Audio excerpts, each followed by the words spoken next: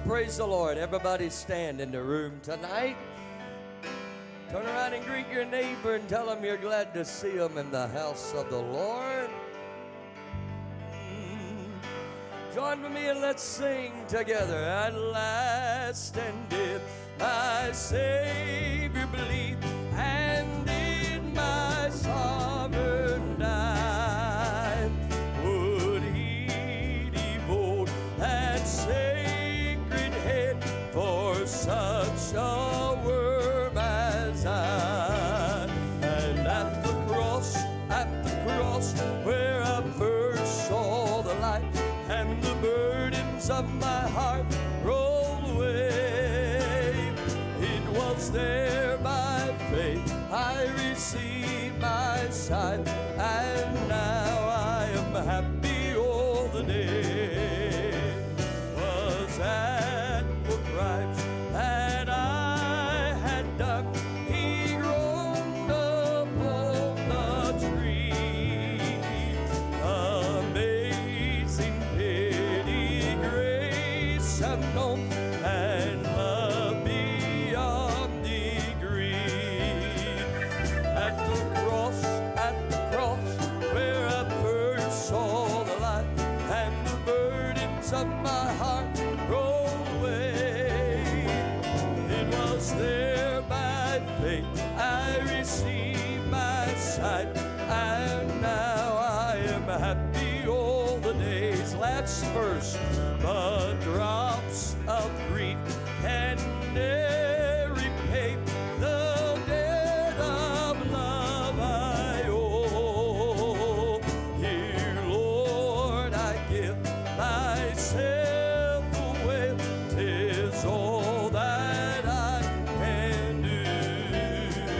At the cross, where I first saw the light, and the burdens of my heart rolled away, it was there by faith I received my sight, and now I am happy. Oh, let's do it one more time. Oh, at the cross, where I first saw the light, and the burdens of my heart rolled away, it was there by faith I received my sight, and now I am happy all the day.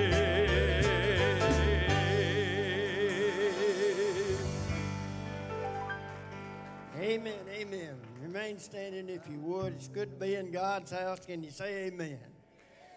Amen. If Brother Jimmy will bring her buckets, we'll receive her offering at this time. Hope everybody's had a blessed day today. It's been a wonderful day. Amen. If you would just bow your heads and we'll go to the Lord in prayer. Lord, we come to you tonight, Lord. We just thank you, Lord, for this opportunity, Lord, in your house. We ask God you come down in a mighty way tonight and just bless us tonight, Lord.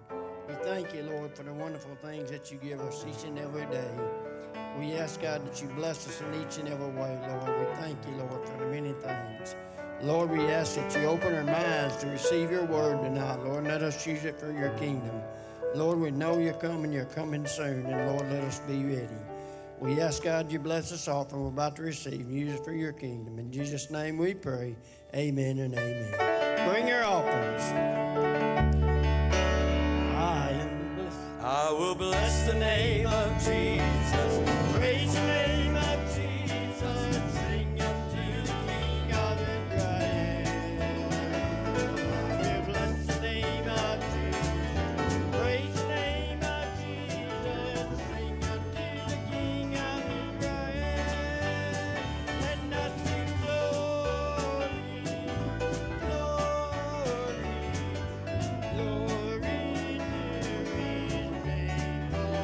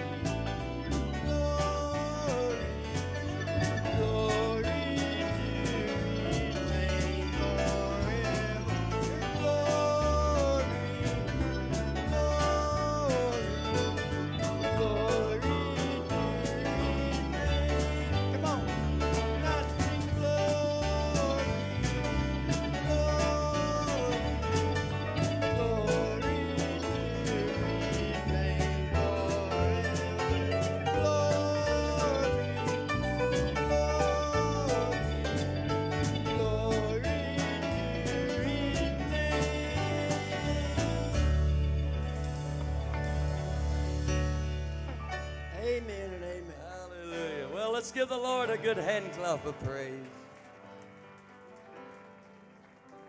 Hallelujah. You may be seated tonight. Let's sing this little chorus together. Oh, standing somewhere in the shadows, you'll find Jesus. He's the one who always cares and understands. Standing somewhere in the shadows, you will find him, and you'll know him by the nail prints in his hand. Sing it one more time. Standing somewhere in the shadows, you'll find Jesus. He's the one who always cares and understands.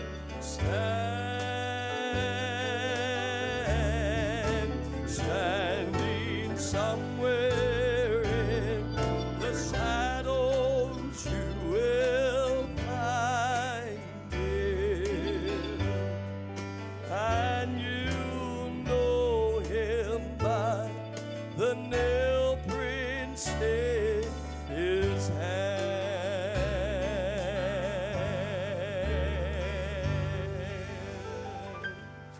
Come on, aren't you glad of that tonight? Come on, aren't you glad of that tonight?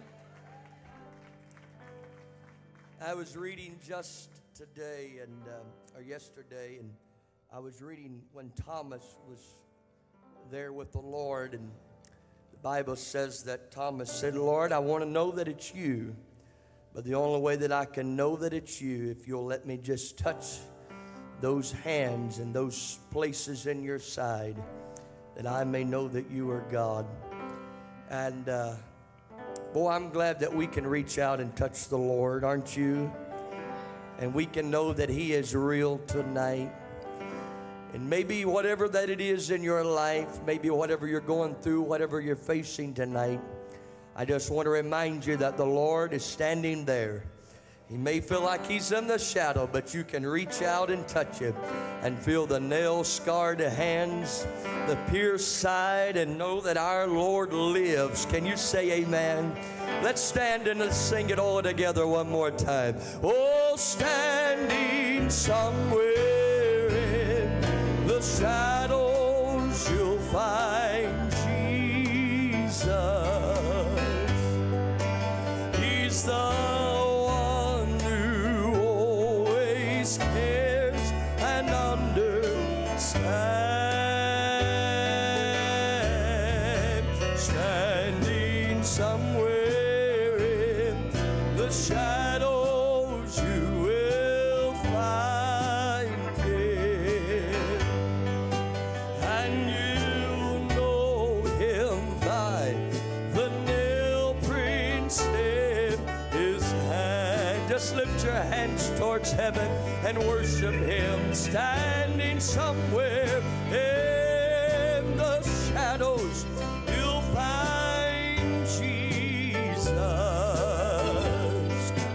He's the one who always cares and understands. Standing somewhere in the shadows, you will find him, and you know him by the nail prints in his hands.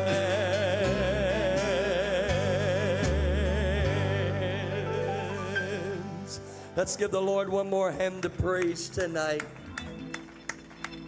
Hallelujah. You may be seated. I went today to the Holy Week service the Ministerial Association sponsored. Brother Artie Rivers ministered today, and he did a wonderful job. And tomorrow, our very own Pastor Colton will be ministering. And I hope that you'll be able to go and support tomorrow's service.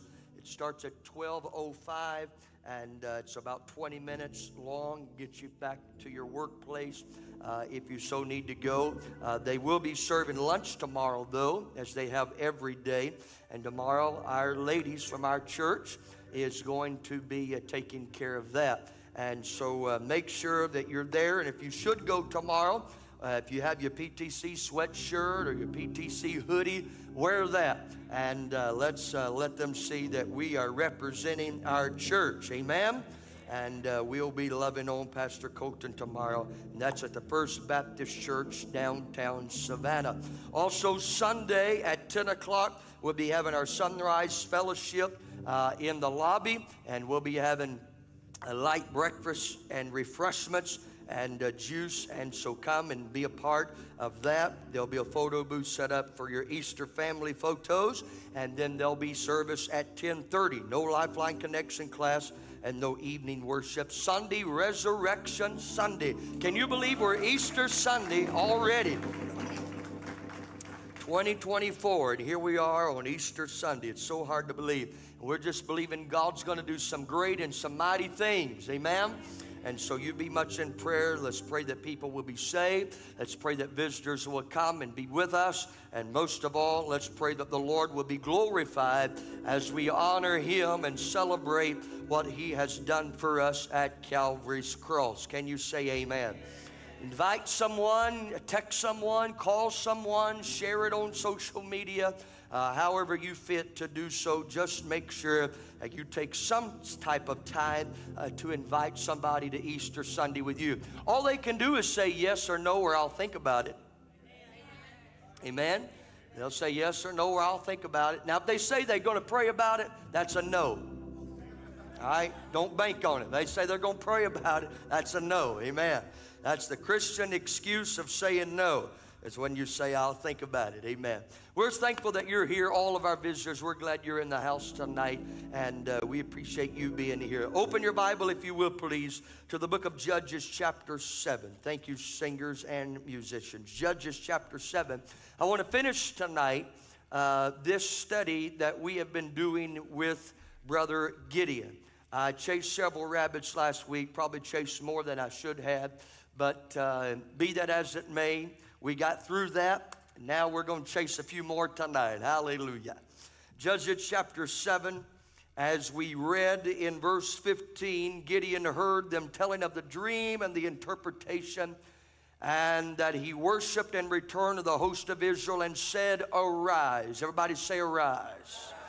For the Lord has delivered unto your hand the host of Midian.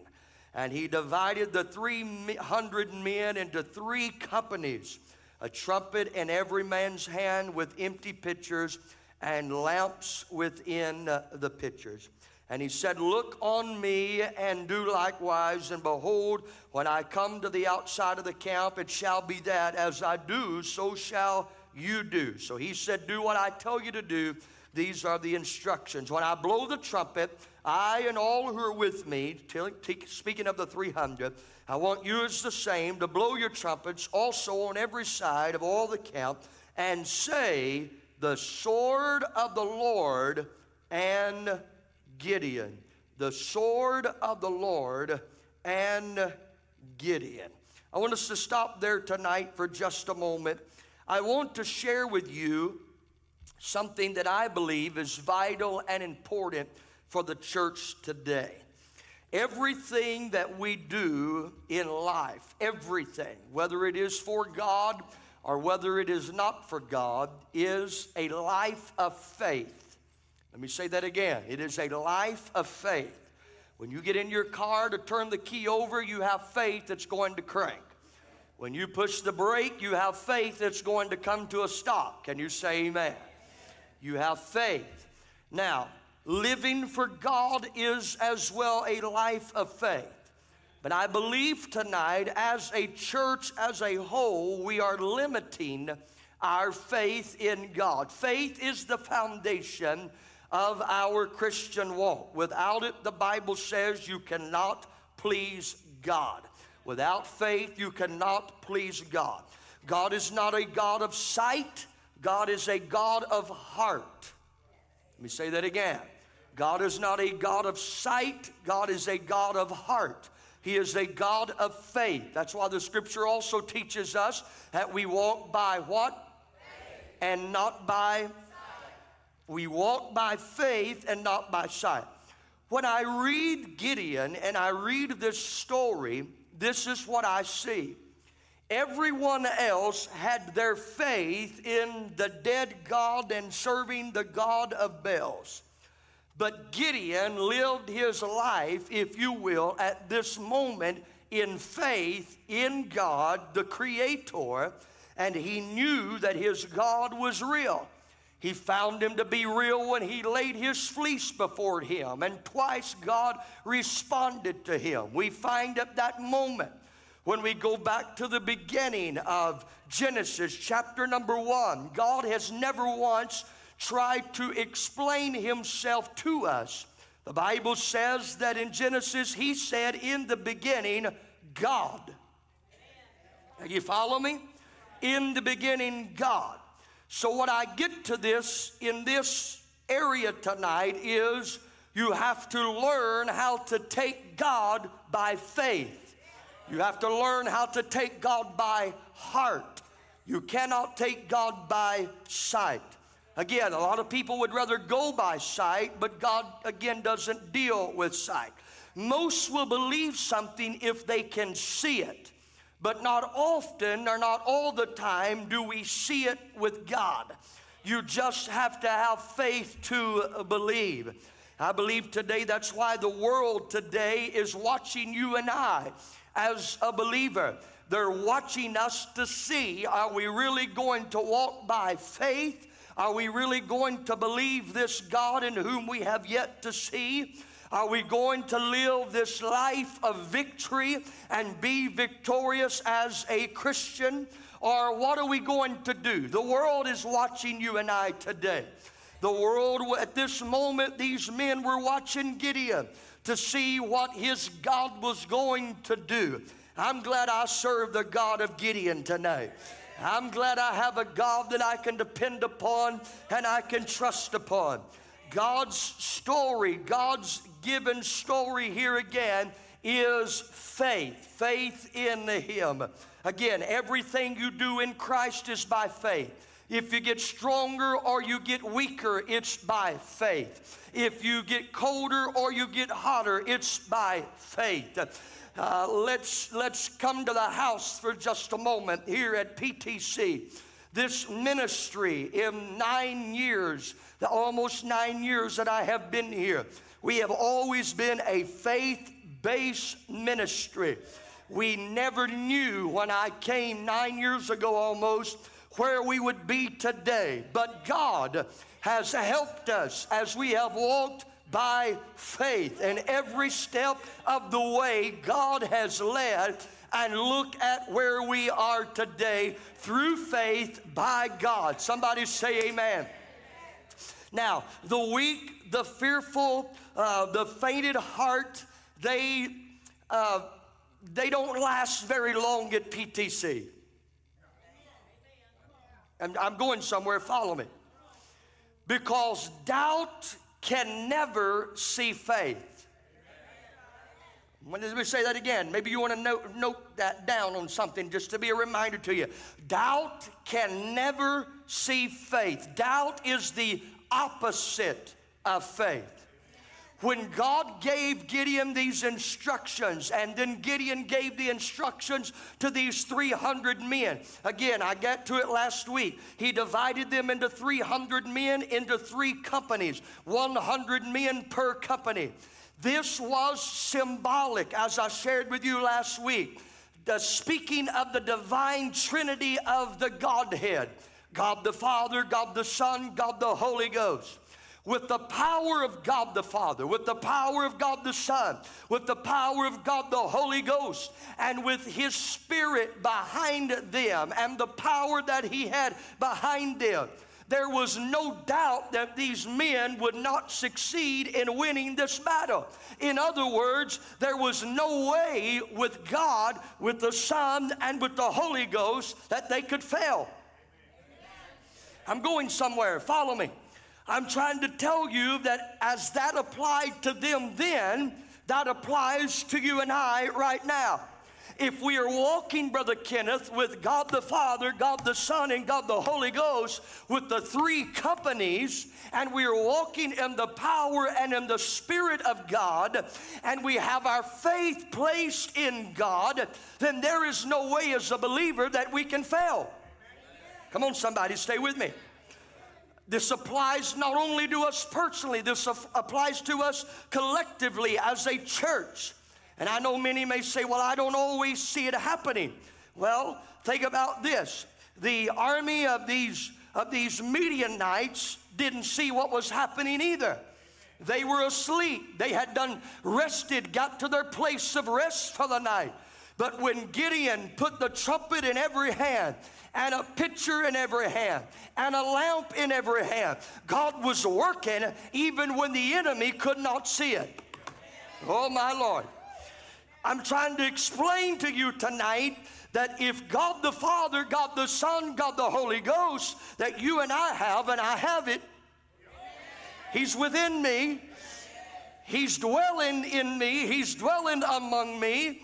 He is my Father, He is my King, He is my Savior, He is my helper, He is my deliverer, He is my healer, He is my all and all tonight. And if I have Him and He's working, then I cannot fail, because God cannot fail. Tell your neighbor, God cannot fail. God cannot fail. I told you last week, one of the symbolics that we find here again to the trumpet is the Word of God. Remember, the trumpet was proclamation. As they would shout in verse 18 that we read just a few moments ago, they would shout and say, the sword of the Lord and of Gideon. The sword of the Lord. Somebody say, the sword of the Lord. The Bible says in Hebrews 4:12 that the Word of God is quick, it's powerful, it's sharper than any two-edged sword, piercing even to the dividing asunder of soul and spirit, and of the joints and marrow, and it is a discerner of the thoughts and intents of the heart. That should be the proclamation of every Christian, of every believer. This is not just a proclamation for the preacher or the pastor or the evangelist, because all of us in this room will face battles. We will face warfares, and we can win it through the Word of God. Can I hear an amen?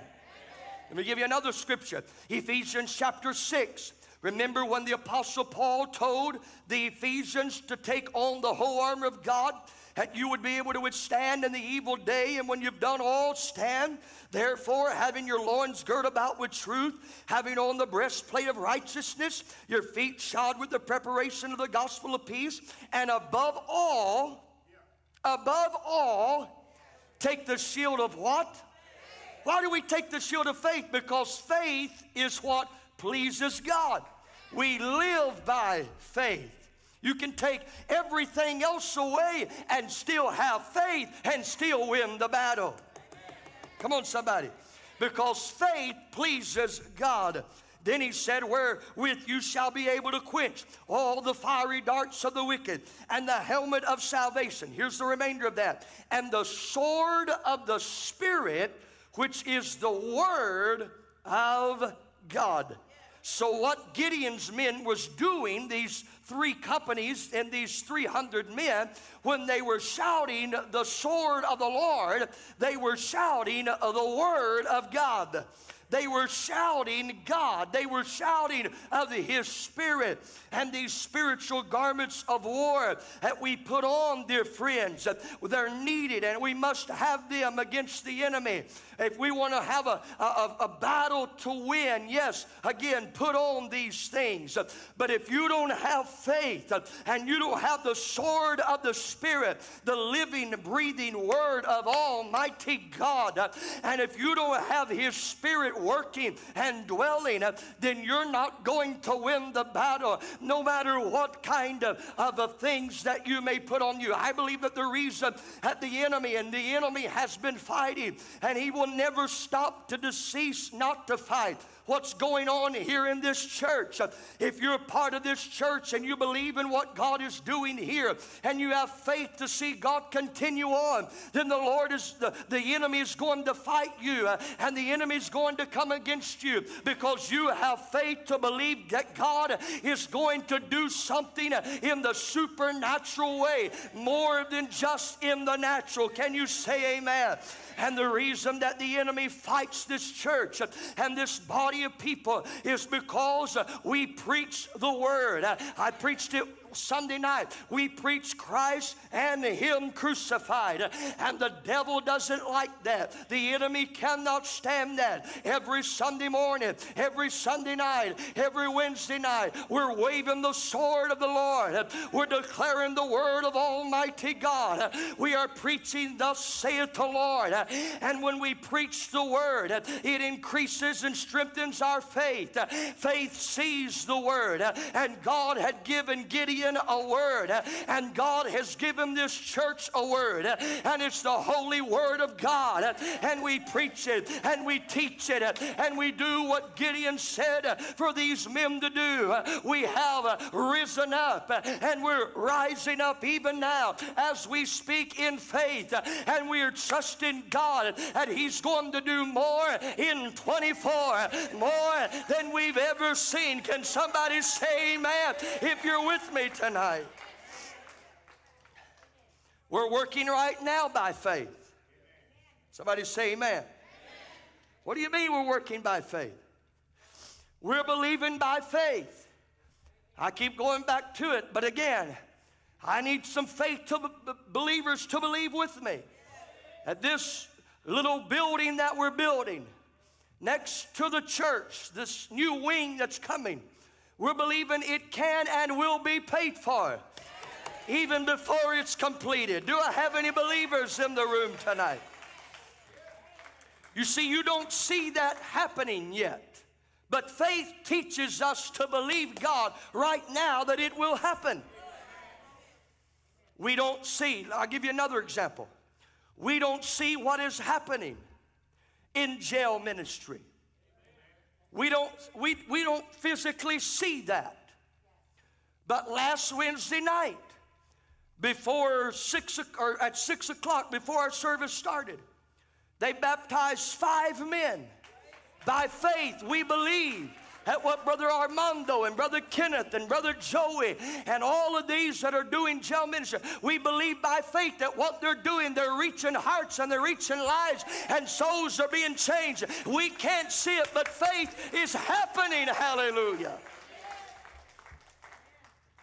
We don't see what's happening in bus ministry. I shared that story Sunday morning with you of how that young man was in bus ministry, and now he's the pastor of a church. You don't always see what's happening in bus ministry. But faith says that we're planting seeds. Faith says that we're helping, and some child along the way will hear this gospel. He will respond to this gospel. He or she will get it into their heart, and one day God will use them for His glory and His honor. By faith, we are believing that. Somebody say amen. We can't see it, but God is working. God is doing something. Doubt cannot see that, church. Let me say it again. Doubt cannot see that. Doubt can't support the work of God. Again, doubt won't ever be able to stay and function at PTC because we are a church of faith tonight. It takes faith. Doubt can never take the gospel and move forward with it because the gospel has to go by faith, in the faith of the Lord Jesus Christ. I believe that we're living in a time and an hour right now where if God could just simply find someone to believe Him, that He could do a whole lot more than what He's even doing. Because God doesn't work with the possible. We know the things that are possible. God works in the impossible business. Come on, somebody. Sadly, we have people today, they wouldn't know God if He walked in the door and hit them in the head. Why? Because they're doubtful. They don't have faith. Doubt cannot see. Not only did these trumpets symbolic the Word of God, but then again, as I shared last week, here was the empty pitchers. You say, well, you ministered this last week. I know, but there's parts of this I don't want you to miss tonight. There's something valuable to this that we need to understand. There's empty pitchers in the body of Christ right now. Those who lack trust. Those who are working in their own flesh and self-will. God can't fill those. See, God not only wants to give us faith and help our faith to increase, but He wants to fill us with His Spirit. Come on, somebody. And if we're an empty pitcher, we need to be filled with the Spirit. Because if we don't get filled with the Spirit, then that empty pitcher is going to get filled with something. And if it's not the Word of God, then it's the worldly sin. Are you still with me tonight? So we have something within us that needs to be filled. Now here we find the Apostle Paul exhorting once again to the body of Christ, the born-again believers. In 2 Corinthians, he says we have this treasure in earthen vessels, that the excellency of the power may be of God and not of us. He said in Ephesians, he said, be ye filled with the Spirit. How about over in the book of Philippians chapter 2, Paul said, let this mind be in you, which was also in Christ Jesus, who being in the form of God thought it not robbery to be equal with God, but made himself, I read this in the ESV version, he made of himself, meaning he emptied himself and took up him the form of a servant and was made in the likeness of men. This is speaking of Christ. He emptied himself so that Christ, God the Father, could work in him through his Spirit and use him. Even though he was totally God, he was still totally man. Which is who you and I are today. We're not God, we're man. Somebody say amen to that. So if we have this same attitude as Paul is writing of Christ and who we ought to be, then we have to be willing to empty our pitcher of the things of the world so that the Spirit of God can come in and fill us with His Spirit. Somebody help me. See, you got to get to a place in your life that your own wills and your own desires and your own wants begin to cease. And you come to a place where you say, God, I want thy will to be done in my life. Again, we can go back. Here we are right now in the middle of the Easter celebration. We're just about at that very moment where Jesus was in the Garden of Gethsemane praying. And he said, Lord, not my will, but yours be done. Hello? Do we think that Christ wanted to go to the cross of Calvary? Probably not. Who wants to be crucified? Who wants nails in their hands and their feet, crown of thorns upon their head, beat with the cattails 39 times? Who wants the flesh literally ripped from their body? Nobody wants that, not even Jesus. But he said, Lord, not my will, but yours be done. I wish somebody would help me preach it here. He said, I'm emptying myself and my flesh and who I am out to my Father, because I want my Father to fill me, and I want His glory, and I want His power, and I want His Spirit. I want to fill this hollow space in my life and let Christ come in, that I may shine and that He may be glorified and that they may see Jesus Christ in this world I'm living in. Not just the unsaved, but the enemy as well. Let them see that I'm on the Lord's side. Let them see that the Lord's on my side. Come on, church. Then the third one we get to, this is where I left off. I just laid a foundation to get to this. We get to the third one. He said, here's a lamp that is given to you. Remember I said last week, I quoted the scripture, thy word is a lamp unto thy feet and a light unto my path. How many knows that the darker it is with Jesus Christ living in us, fulfilling Himself within us, the brighter His light's going to shine in this world. Again, remember, you are the pitcher, you are the temple, you are the house. Remember what Matthew said? You are the light of the world. Jesus spoke this. Matthew wrote it. And he said, a city that is set on a hill cannot be hid. Neither do men light a candle and put it under a bushel, but they put it on a candlestick so that all may see in the house. Somebody help me preach. And he said, let your light so shine before men that they may see your good works and glorify your Father which is in heaven. Now, if you allow me to for just a minute, let me tarry on something. Right now in our society, there's trouble on every hand. If you've been watching the news these last few days, we are seeing things, we are hearing of things. Prophets are prophesying, the word of God is being fulfilled. I believe if you're seeking God and you are in the spirit world at any point in time, you probably sense something in your spirit. Maybe even the Lord is showing you some things in your spirit that we are living in the last days.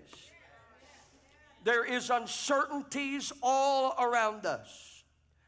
And the world is not just America, not just America, not just America, but the world is looking for answers and they can't find them. When I think about the time with Gideon and I think about Israel in this particular moment of Judges chapter 6 and 7, I think we can really say that we see the same. A time of uncertainty, even a time of impossibilities. There's some things right now that it's going to have to be God to turn some things around in the world we're living in today. Because with man, it is impossible. But in this moment, here's what I love about this. In this moment with Gideon, hallelujah, even in a time of uncertainty, even in a time of impossibility, it was the best time for God to move mightily. Because all God needed, are you with me, is one man to have faith, to believe, and to follow the instructions that he was given. That's what we need right now. We just need somebody right now with some faith to believe that God can do the impossibility.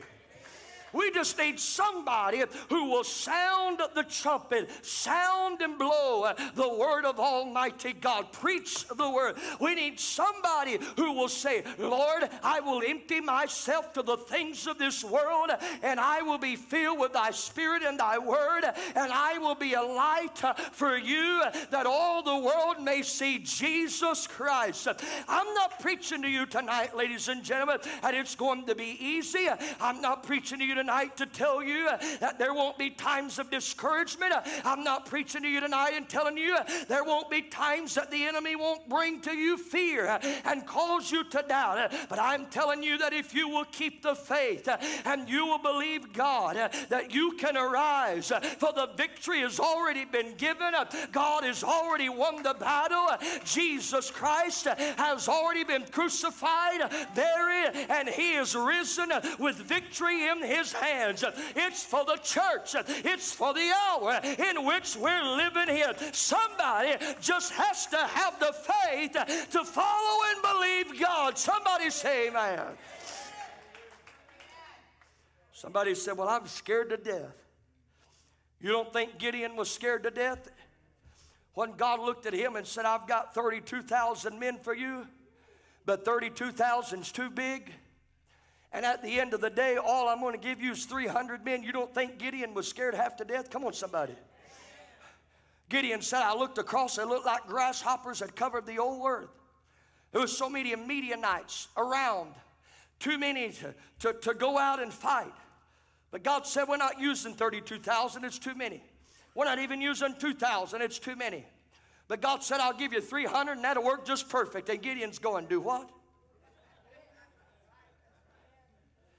Let me turn up my hearing aid. Do what? Come on, somebody.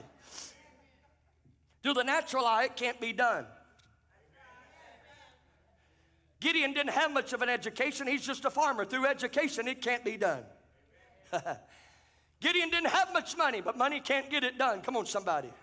Your ability, your job, it may be great, but it won't get it done. It can only be done through the Lord God Almighty and the Holy Ghost of God. Somebody say amen. Pastor Josh, I don't know how I'm going to make it.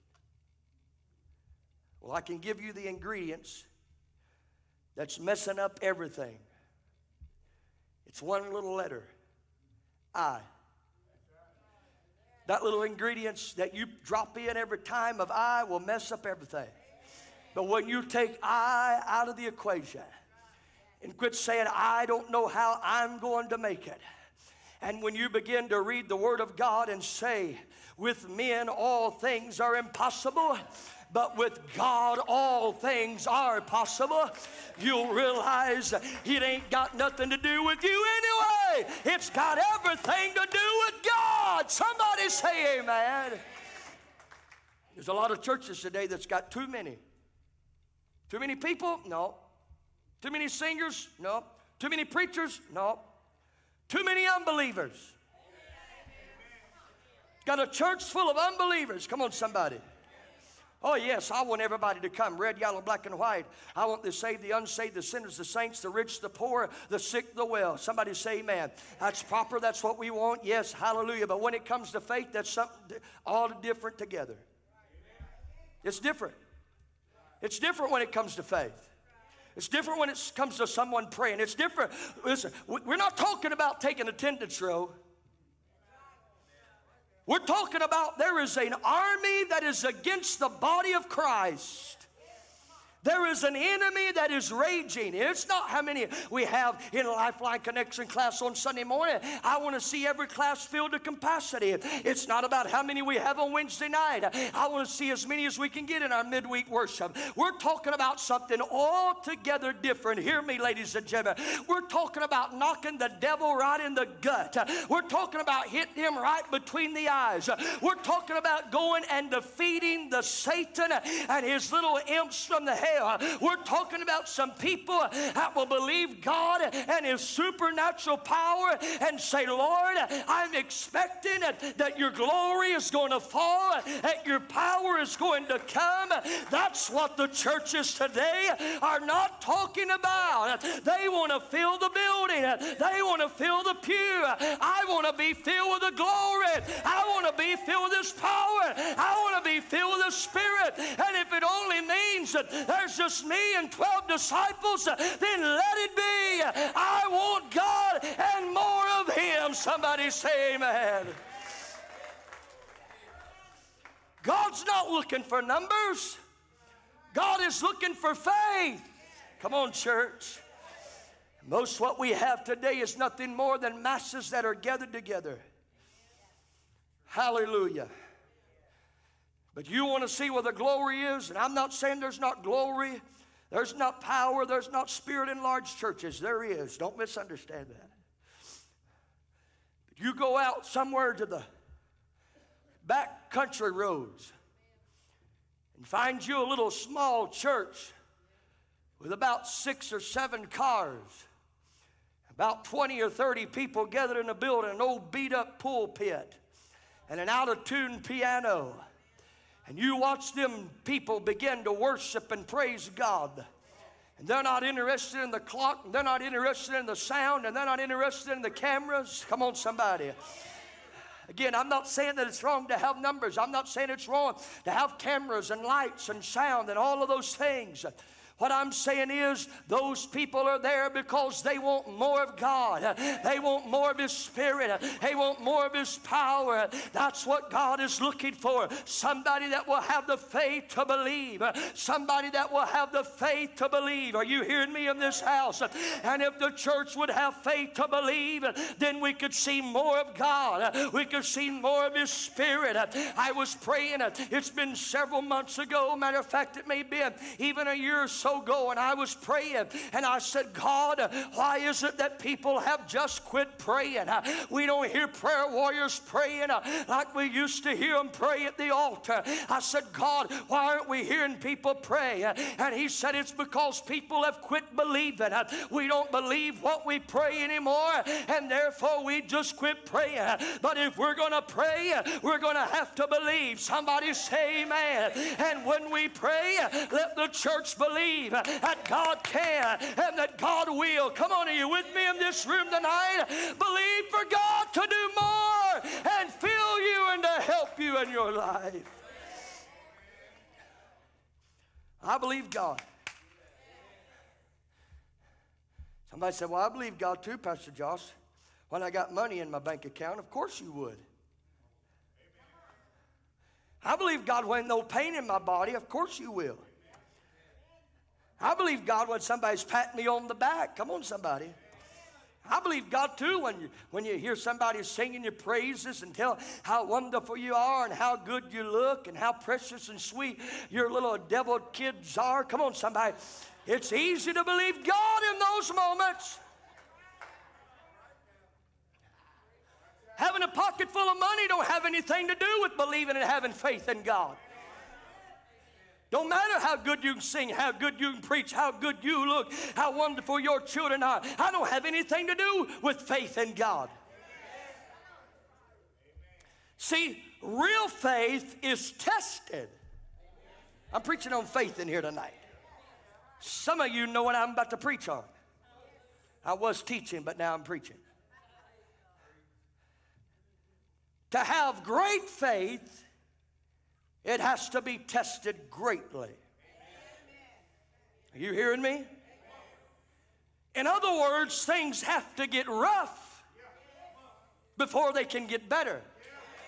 I know some of you looking at me and going, you mean that's where I've been? It sure is. If you want your faith to increase and you want your faith to grow, then your faith has to be tested. Anybody remember the story of brother Job? Hello?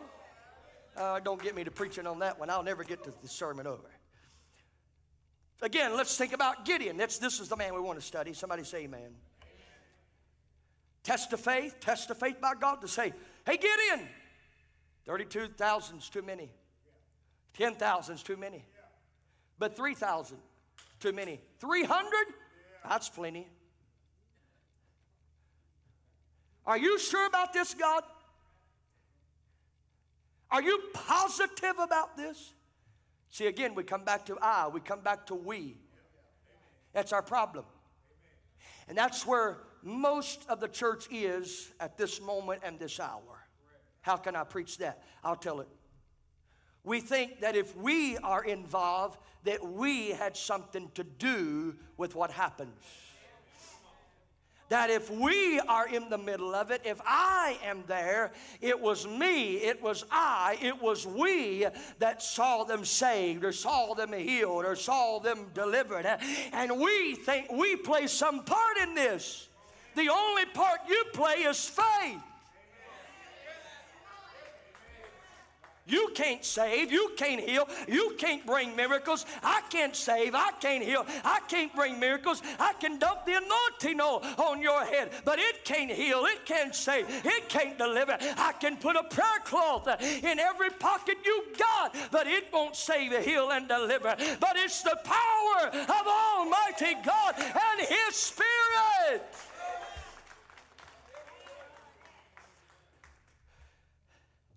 I got to be honest with you, I have this. Brother Randy, I've pastored long enough now that if I hear certain sayings out of people, then all of a sudden red flags just go everywhere. Because it's like you hear it once, and then you hear it again, and then you see it tumbles to be the same. What do you mean by that? When people walk through the door and they've only been here a day or two, and they'll say, I'm here, Pastor Josh, I'm here forever, and I'm here to help you in any way you can. A red flag goes up. Why is that? Because most of the time, not every time, most of the time, those people come in with good intentions, but they don't, how can I say this, Lord, without hurting someone's feelings now? At some point, I'll preach something you won't like. At some point, I'll do something that you won't agree with. At some point, I'll fail you in some way or another. Of course, I want you to love me, but at some point, you've got to come to the place to where your eyes isn't on how can I help the preacher, but what can I do for the kingdom? Listen, I'm glad you want to help, and I'm really thankful that there's people, and we got a lot of wonderful servants and volunteers and helpers in this church. But what we really need more than anything is for people to have faith, to believe that God can and God will. There are broken hearts and broken lives and broken marriages. There are people who need deliverance and set free. We've seen them walk through the doors of this church. We've seen what God can do. But there's hundreds of thousands, if not literally millions of more. There's people right around the corner, on the streets, and in homes and apartments around this church that need God and His Holy Spirit. We need some believers who will pray and believe that God will get a hold of them and change their life forevermore. Come on, somebody, clap your hands and say amen. My hand in your hand shouldn't have anything to do with it. Again, look at Gideon. God put Gideon and Israel in a place that they needed to see. It was God and God alone.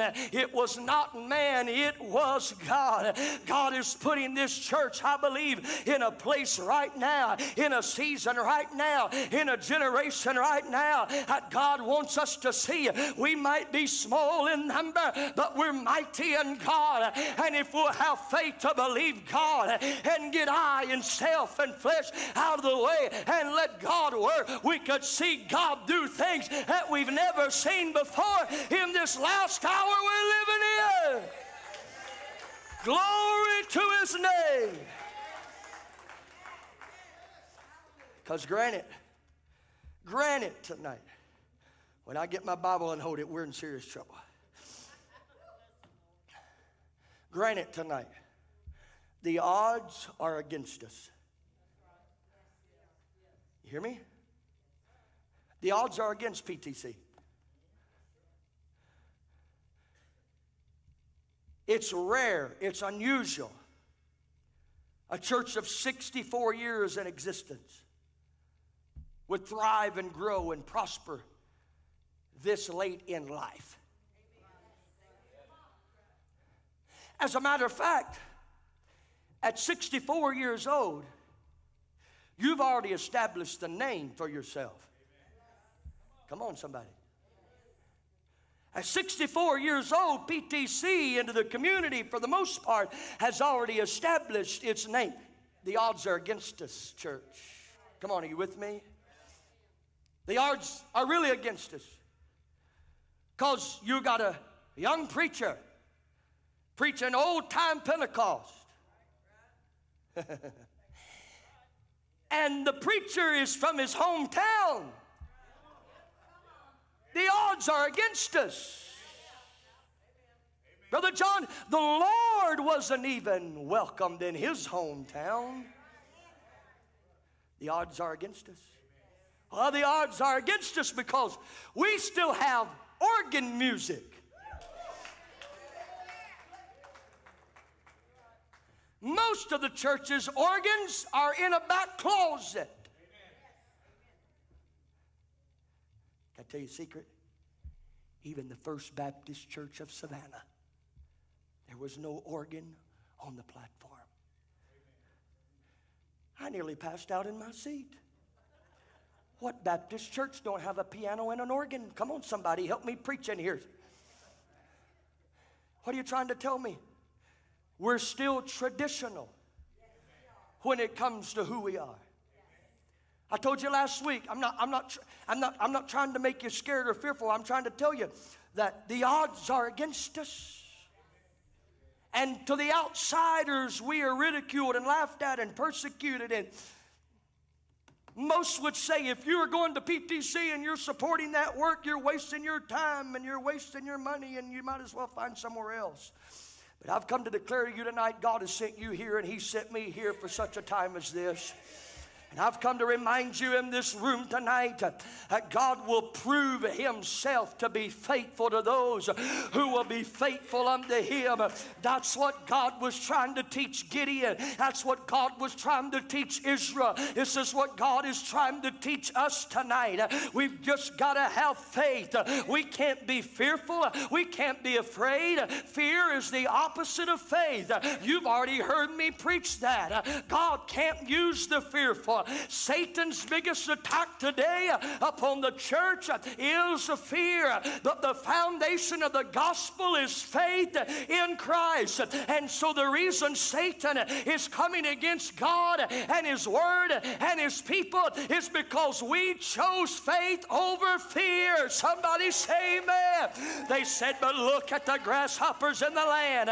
Oh, but dear friend, that's fear. Look at the dead on the building. Oh, but that's fear. I'm telling you, faith says that God will make a way. And if it's God's will, it's God's bill. You may say tonight, but I got a bad doctor's report. Oh, but that's fear. But faith says, by His stripes we are healed tonight, and we shall live, and we shall not die. Faith teaches us to believe God for the impossibility. Fear says that your child is lost. They're gone. They're hooked on drugs and alcohol, and their sinners going to hell. But faith says, I have a son and I have a daughter who will live again and come out of that pig pen, and they'll be saved. Faith says Satan is a liar. Faith says, I believe God. Satan wants you to run and hide in your den and cave, but I'm rising up in faith, and I'm believing for God to do the impossible. Somebody give Him praise if you believe it tonight. Hallelujah. It's happening right now by faith. Oh, you may be seated. I got to hurry and I got to quit. Faith. Somebody say faith. Look around you right now. Think about it. In the spirit, not in the church. I'm glad some of you are at least listening.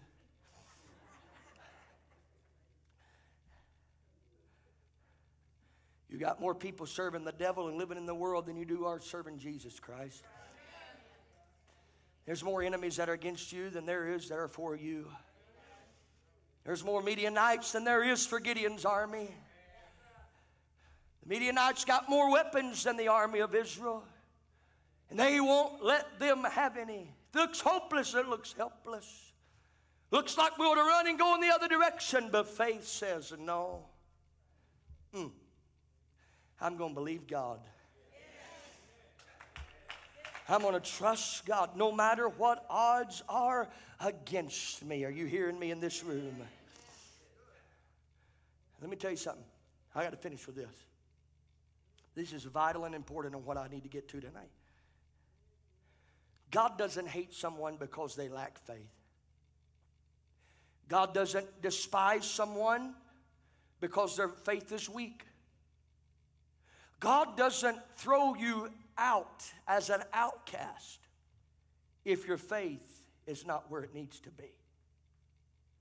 But God is so wonderful in grace and mercy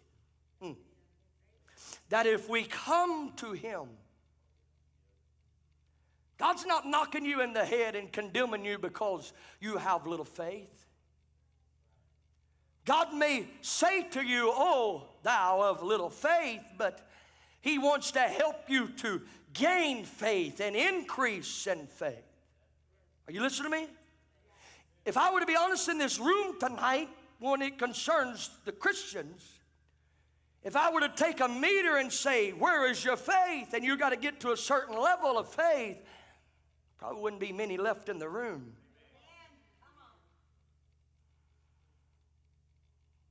Think about those 22,000 that ran because they were fearful and afraid. Some would say, well, I'm mad and angry at them. Well, who hasn't at some point in time become fearful and afraid? See, my business is not to keep up with somebody else's faith. My business is to keep up with my faith. We need people of faith. And it might be all right if 22,000 don't show up for the Sunday afternoon picnic or the Saturday bake sale. But if you got 22,000 people in the church at 10:30 Sunday morning and 22,000 don't show up, something ain't right. Where are you going with this? I'm going with there is a battle. There is a fight. And we're going to have to fight the warfares of the powers of darkness and of evil. And we're going to have to fight in these battles so that our faith can increase. I hope you're with me. The headlines in the papers say it's not good news. It's rough. Think about it. Gideon's army's lost 22,000 men and all they got's a pocket knife. Come on, somebody. 22,000 men have left. There's 10,000. And they're outnumbered and they're outgunned and they're outmanned.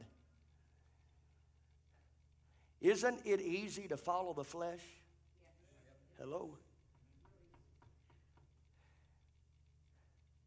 Following God at times gets a little scary. But faith.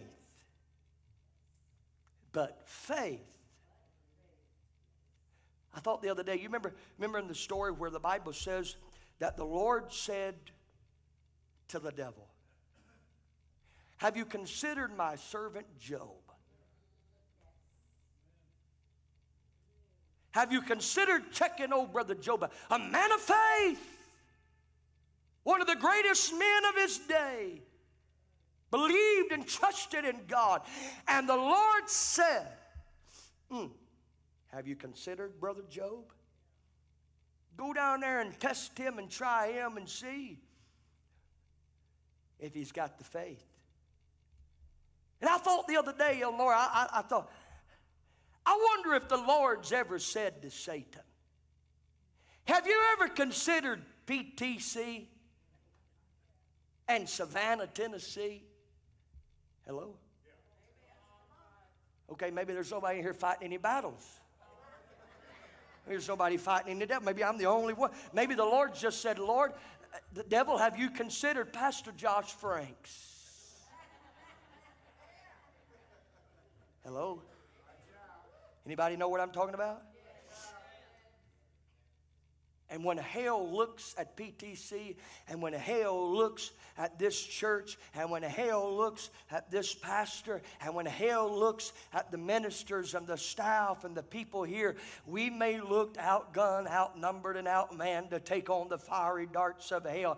But God says, go on over there and test them and see what kind of faith they have. And then here comes the devil, and he's a-knocking, and he's wanting to fight. And I thought, you know what? The Lord said to Satan, have you considered my servant Job? And then I thought in my spirit, well, here we are, and the devil comes knocking, and we open the front door. When are we going to look at the devil and say, hey, devil, have you considered we're still here? We're still home. We ain't ran. We ain't hiding. We're still singing. We're still preaching. We've walked through hell. We've walked through fire. We've been through the waters. We've swam in the rivers. There's been a few times we thought we were going to drown, and a few times we thought we were going to burn out. So a few times we were down, but we were never out of the fight.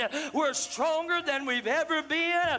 We have more power than we've ever had. I'm telling you, we're still worshiping the great I am in spirit and in truth. And the devil may be singing in four-part perfect harmony to us tonight that he's going to take us out. But I got news for you. We ain't quitting.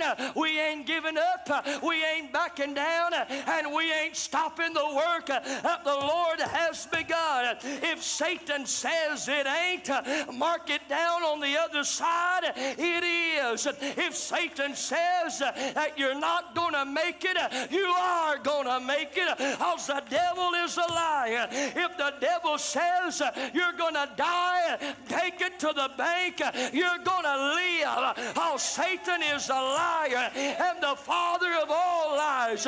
We don't serve a dead God. We serve a faithful God who keeps his promises.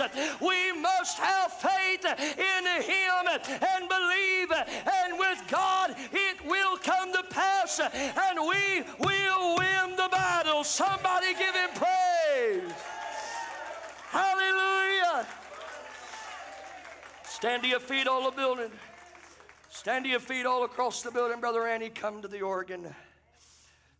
Duranda, give me one more verse, two more verses of Scripture. Verse 21, 20, let's just go to 20 and 21. In Judges chapter 7. The three companies blew their trumpets, break the pitchers, held the lamps in their left hands and the trumpets in their right hands. And they cried. They shouted. They lifted up their voice and said, the sword of the Lord and of Gideon. And verse 21 says, and they stood every man in his place round about the camp, and all the host, the enemy, all of the enemy ran, cried, and fled. God's not just going to take out a few of your enemies, but if you will have faith to believe, and if you're going to have faith to believe, then prepare yourself for the victory that's going to come. They're all going. Hallelujah. Come on, I said they're all going. I said they're all going. Every demon and devil in the hell is going back. We serve notice tonight. We're going to win. Bless his good holy name. Give him praise in this house tonight. I got to hurry. Let me ask a question.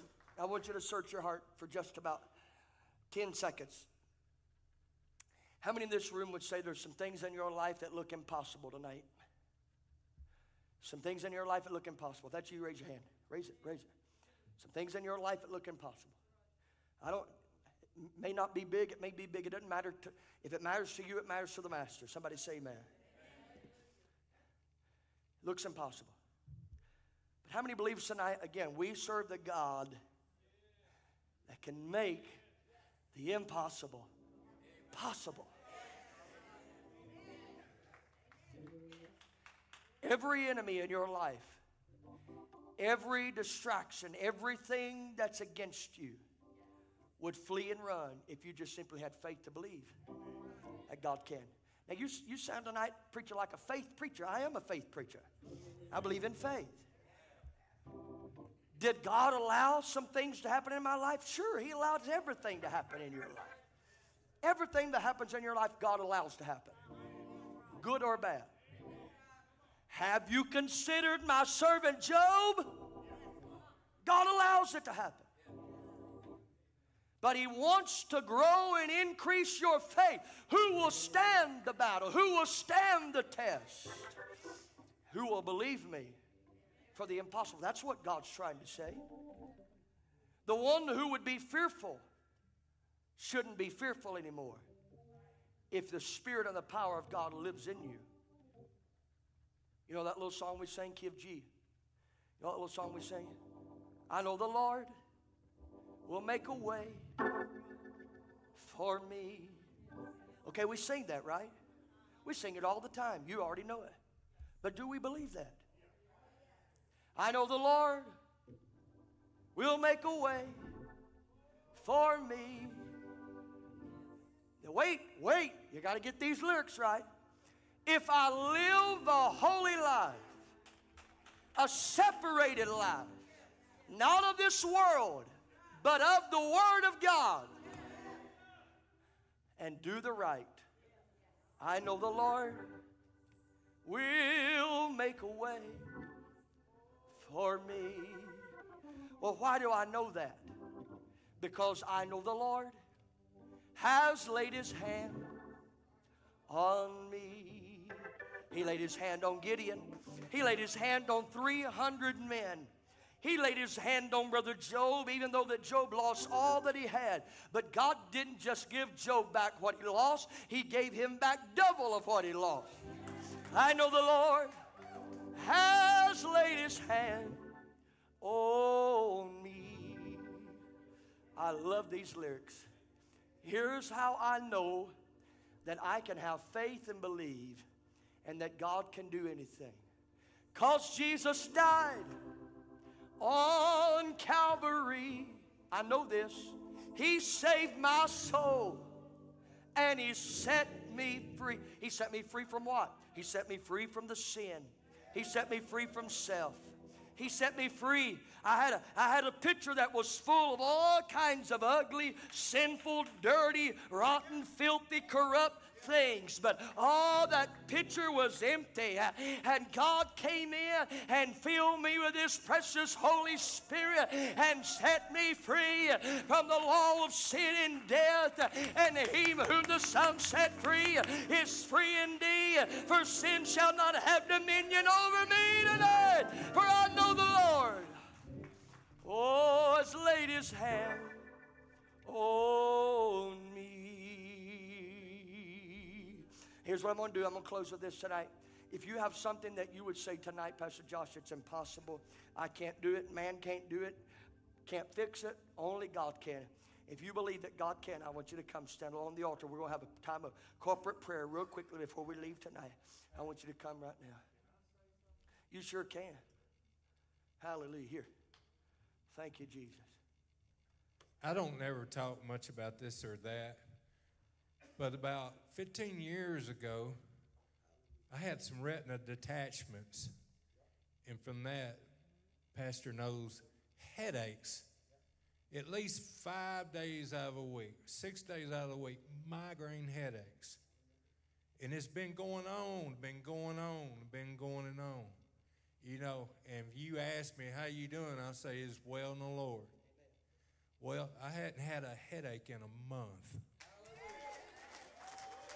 Hallelujah. Come on, hallelujah. He's a God who healeth. Come on, lift your hands right now. Father, in the name of Jesus. Lord, we are believing right now. We know You're going to make a way where there seems to be no way.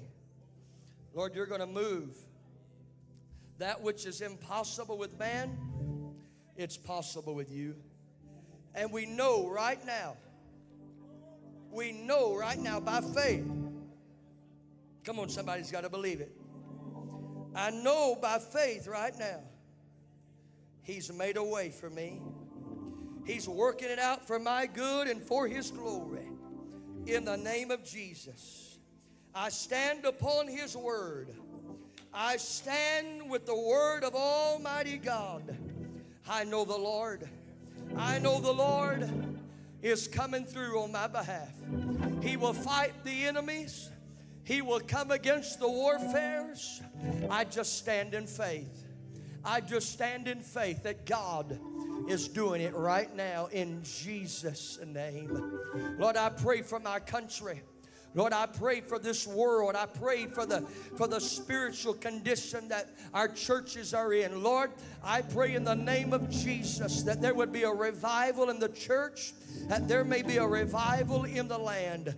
In the name of Jesus Christ. Oh God.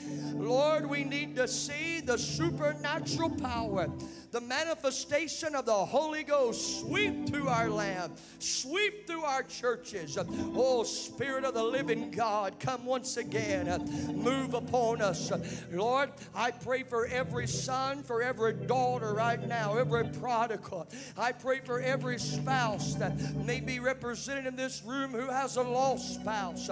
I pray, God, that you would bring them back to the fold, bring them back to the cross, bring them, oh God, they may find their place at the foot of the cross and cry out for forgiveness of their soul. Lord, we're praying right now that they would be set free. Lord, we may not see it, but Lord, I thank you for the work that you're doing in the jail ministry.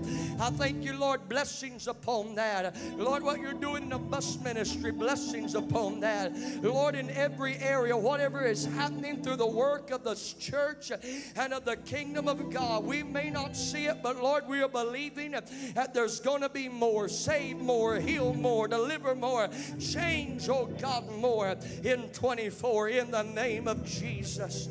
Oh, it's the sword of the Lord and of Gideon, the sword of the Lord.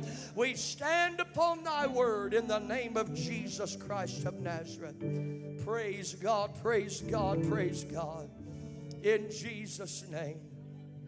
In Jesus' name. In Jesus' name.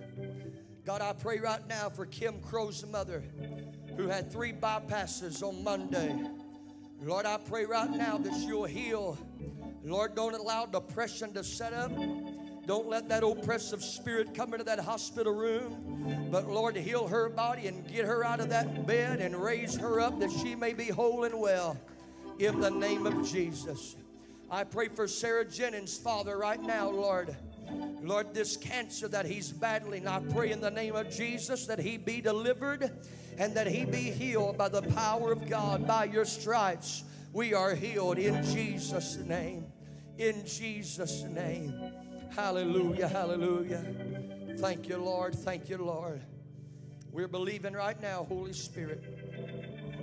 Lord, will you join with me in prayer and faith right now across this room? We're praying for our service on Sunday. Lord, on this Easter Sunday, I'm praying and I'm asking for souls to be saved, for lives to be changed. Lord, it's not about me. It's not about PTC. Lord, it's about an eternal soul. Lord, and I'm praying that the sweet Spirit of God would saturate this building. Lord, send people in, but God, most of all, send lost in.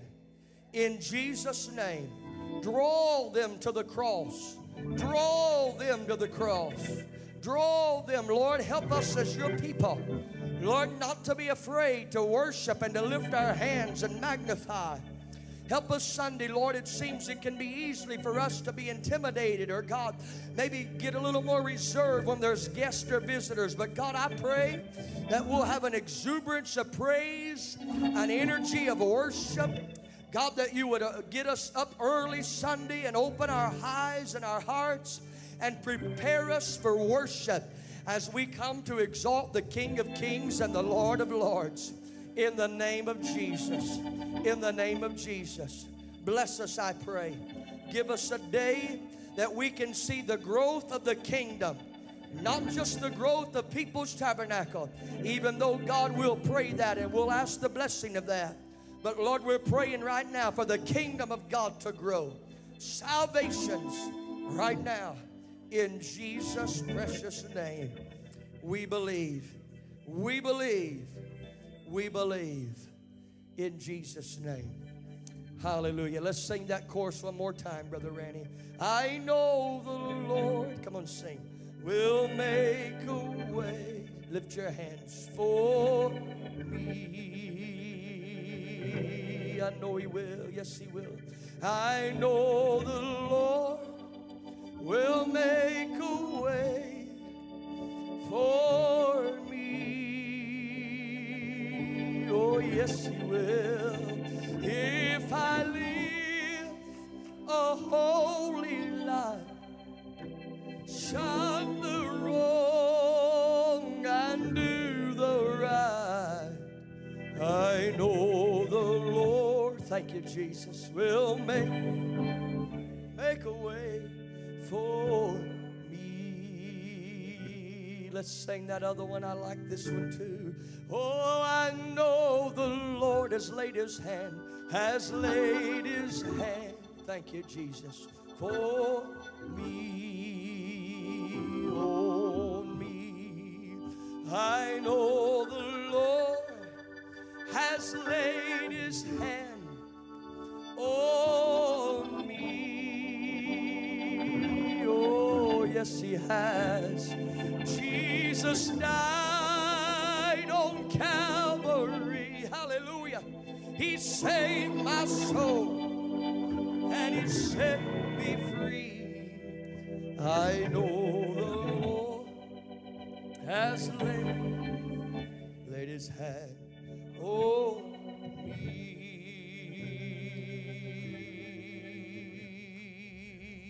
Let's give the Lord one more hand of praise as we thank him. Come on, thank you, Jesus. Well, praise the Lord. Do I have any saints with faith? Do I have any saints ready to fight the battle? Well, you better be ready, because anytime we preach on faith and try to help you to increase it, prepare for the enemy to come. Some of you will fight him as soon as you walk out of the double doors. Some of you will fight him when you get home. I'm warning you now. You'll fight him when you get home. Not your spouse. Don't call him or her the devil. Amen. Might be sometimes. No, I'm just kidding. Prepare yourself. All right, let's go to battle. Let's go in faith. Hold on a minute. Don't move yet. Hold on. I can't leave this building tonight without telling this. To show you how big our God is. Sunday night, I was going home from church. I just got my car out of the shop. I started smelling gas. Well, I made it to Counts, and I pulled off, shut my car off, and I crawled out of it. The smell was so strong in the car, it made me deathly sick. Called my son when they got to check it. One of the fuel injectors had popped out, and it was spewing gas all over my car on the motor. But when I began to smell that gas, I called on God. Amen. I says, God, you're going to have to help me. Yeah. And all I did was I kept saying, Jesus, Jesus, Jesus, until I got where I could pull off the road. That car could have very easily been up in flames, but God protected me. I don't know if it was the fault of the man that worked on my car or what, but it took a lot of faith to crawl in that car tonight and come to church, because fear was welling up inside of me. But I know a God that was able. He took care of me and he protected me. And I thank you tonight for it. Hallelujah. Aren't you glad of that? Praise God. Turn around and love your neighbor and tell them I'll see you Sunday and your visiting guest with you in the house of the Lord. God bless you online. We love you. God bless you.